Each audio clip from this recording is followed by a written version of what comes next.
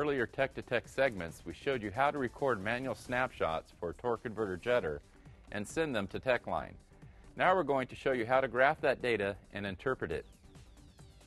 With your laptop connected to the network, click on the Open File icon to get you into standalone mode. Click on Snapshot and the file you want to look at. You'll need to look at just certain parameters, so click on the configuration icon.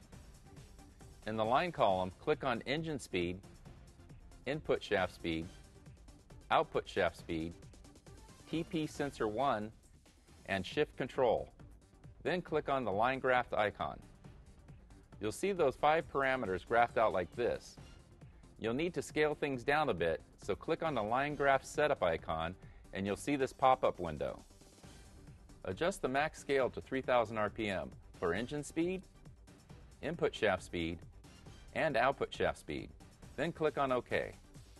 Now that you've got your data graphed, how can you tell if the judder is really coming from the torque converter? It's just a matter of looking at the relationship between engine speed and input and output shaft speed. In a vehicle with a known good torque converter, those 3 parameters will all have smooth lines like this.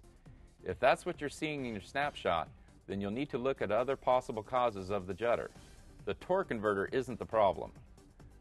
But if you're seeing squiggly lines from the input shaft and output shaft speeds like this, while the engine speed line looks smooth, then you're looking at a judder from a bad torque converter.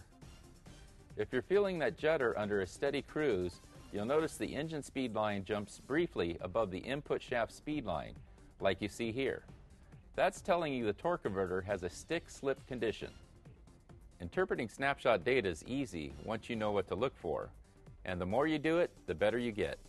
And just so you know, we've included everything you've seen here, as well as setup instructions and some extra snapshot samples in this handy job aid. It's on ISIS, so be sure to check it out.